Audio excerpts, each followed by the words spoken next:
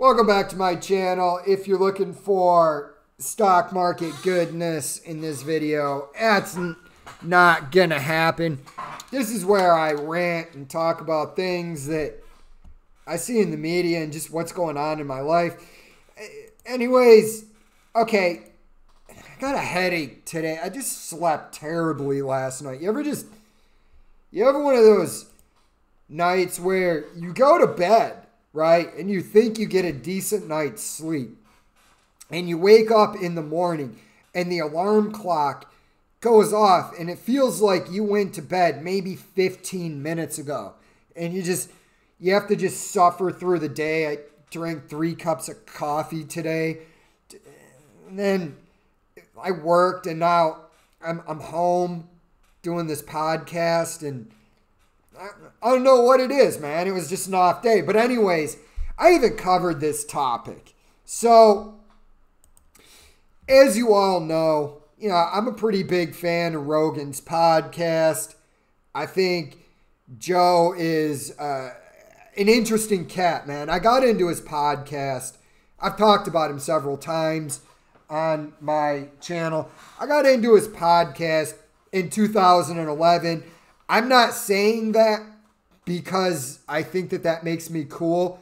It was just an accident that I started watching his podcast. I had a buddy when I was in the Air Force, and he first mentioned Rogan's podcast in like 2009 or 10, something like that. And I didn't put much stock in. I was like, the UFC Fear Factor dude? He goes, yeah. He's like, he's got an interesting podcast, man. I go, what happens? He goes, Rogan generally just gets blasted out of his mind high, and he just rambles with his friends about ayahuasca and stuff like that. I was like, I'm in. So I checked out his YouTube channel, and I got into his podcast that way. So, I mean, Cenk Uygur is, he's that Young Turks dude, and he's got his super lefty opinions. And, I used to think the dude was like somewhat cool. I didn't agree with a lot of his stances on things, right? And, hold on a second.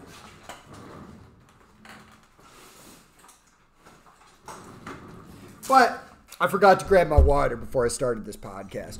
But, I'm still not drinking.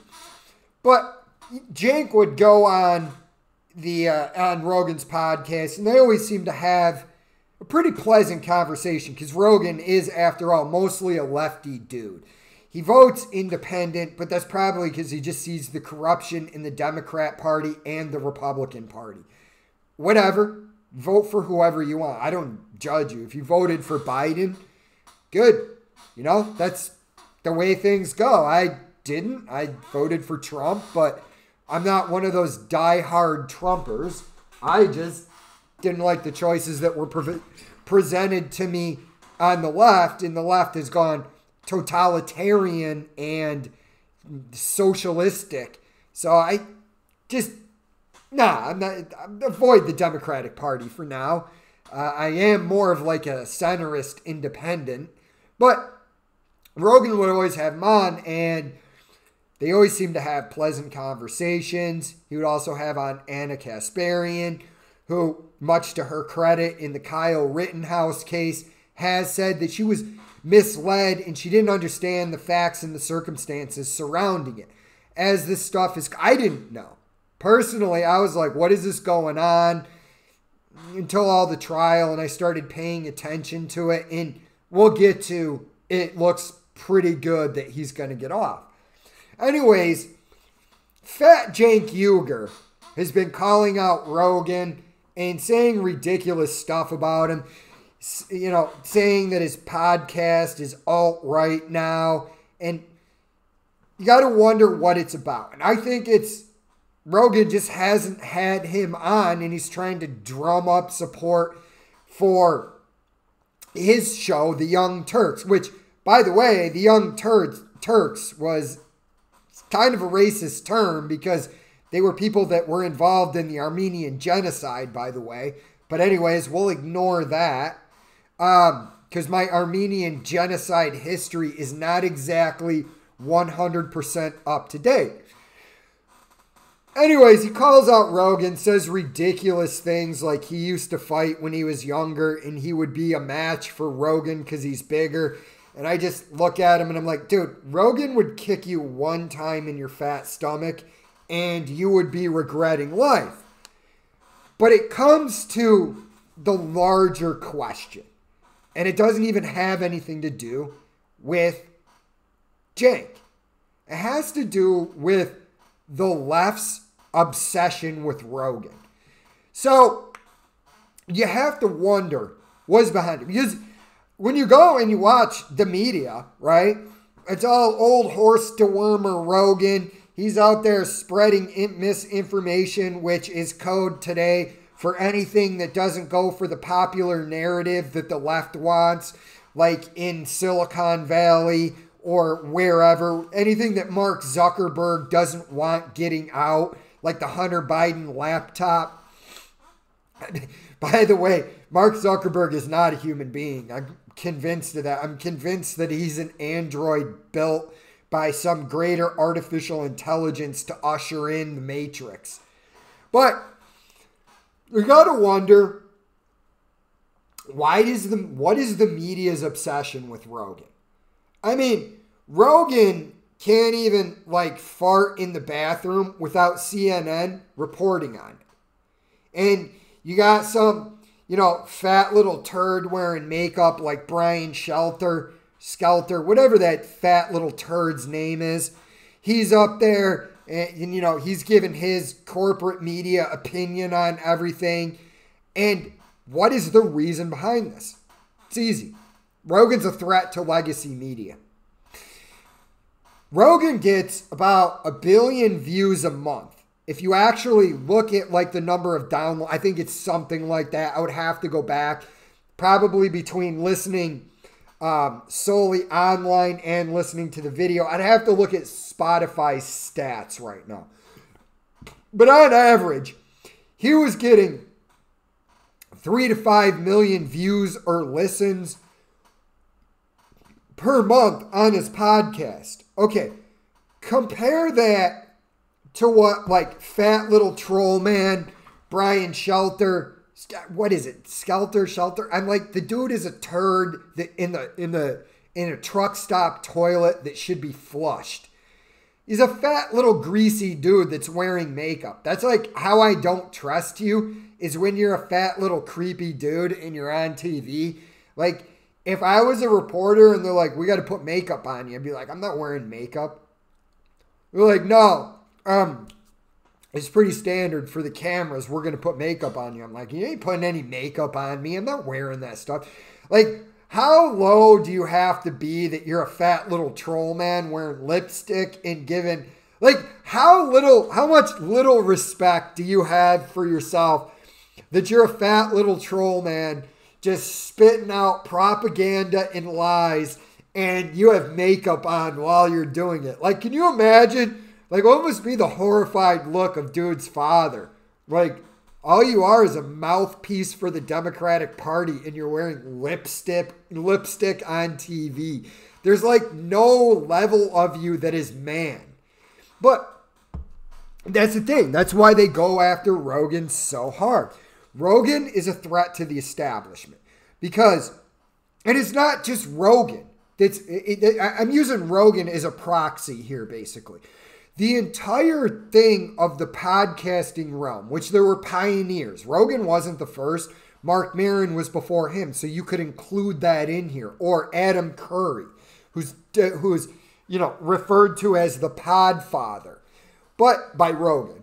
But what it is it's a threat to legacy media. You have to look at, if you look up how many podcasts are out there and what people are listening to, it's far more likely that a person is into a particular podcast than they are to going home at night and tuning into CNN and seeing what Democrat corporate propaganda they're spewing out of their mouths. Like, their narrative is completely against the facts that I'm actually looking at when I'm watching TV. It's like, yeah, Kyle Rittenhouse, blah, blah, blah. And, he went there to kill people. I was like, look, dude, a chomo tried to take his gun from him. I'm watching it on the video. Like, he was right up on him. Like, what are you talking about? I don't know. I'm not in the jury room. I tend to go with what the jury says. If the jury not guilty, okay, not guilty. I mean, you got the facts of the case. But Rogan in podcasting in general is just such a massive threat to the establishment that they want to discredit it. Because really what Google and Facebook wanted was to merge with legacy media like CNN, Fox News, MSNBC, and become a new form of legacy media that takes its marching order from the elites and the people in Washington. They want one particular narrative, and they want a channel that goes against that particular narrative, but ultimately it's all just corporate drivel. I do like Greg Gutfeld's show, by the way. I think he's funny. Like I said, I don't agree with a lot of the right-wing narrative, but they're the only people that seem to be having a good time right now and aren't just panicking. So, I mean, that's what it is, in my opinion, is it's legacy media wanting to take down the new kings. Because most of these people, they're not taking corporate marching orders. They're just like, I have a small channel. Nobody listens to me. I just get on here and I rant and I do it because I enjoy it. And it'll probably come back to haunt me at some point when I inevitably call somebody a C word that I shouldn't have called a C word. And I don't know what's coming out of my mouth in the next minute, but, it is what it is. You have a guy out there who has such a large platform, and he starts taking a medication that begins with an I, he starts taking horse paste, for lack of a better term, and it goes against the popular narrative. And, lo and behold, CNN is sponsored by Merck, who just happened to be releasing a drug that does the exact same thing as the horse paste, but yet it's not a generic drug, so they can profit off it. And that's what it is. Podcasting is a threat to the established order, and the elites are just waking up to it now. They're too late to the party, and the cat is out of the bag. So the only thing they can do is dispense their corporate hitmen to try and go after Rogan. But here's the thing. You can go after Rogan as much as you want. You're not going to take him down. He's going to do this as long as he feels like doing it. And I mean, his podcast is easy. He gets on there, talks to the people that he wants to talk to, and people want to listen, and people like it because they like hearing stuff from a no-filter guy who is a regular dude, by the way, who somehow managed to stay pretty humble in what is an otherwise untenable situation.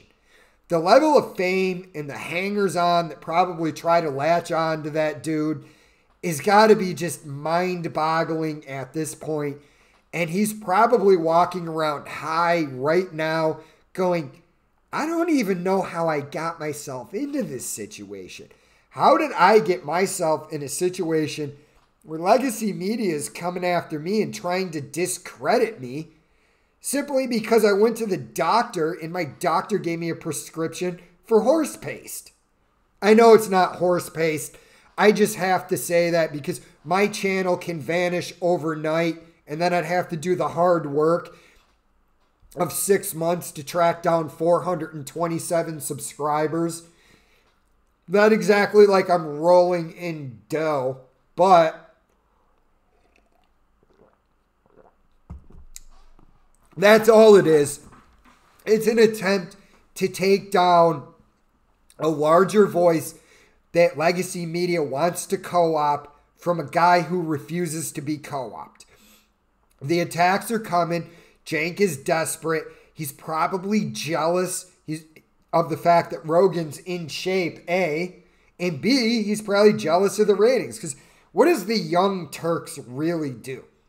Does anybody really listen to them? What is it? It's Anna Kasparian whining about something progressive and agreeing with fat Cenk Uygur. That's all it is. And him trying to drum up support by his channel, for his stupid channel, by going after Alex Jones or whatever the fat turd is doing. It's like, bro, you're in your 40s approaching 50. You're too old to be fighting. I'm 43. I'm too old to be getting in fights with people. Like, unless you're fighting in a cage when you're over the age of 18, you're too old to be getting in fights. That's how that works when you become an adult. But whatever. It is what it is. Let's see what else I want to move on to. You know what? I'm not feeling well. So I think I got to do a stock update. So I'm just going to call that a podcast. I'll try to come back with multiple subjects. But tonight was just me rambling about my opinions on why the media targets Rogan. Love him or hate him or indifferent. It's really just jealousy. And that's the reason people are trying to take him down. So, like and subscribe or don't. And I'm out. Thanks for listening.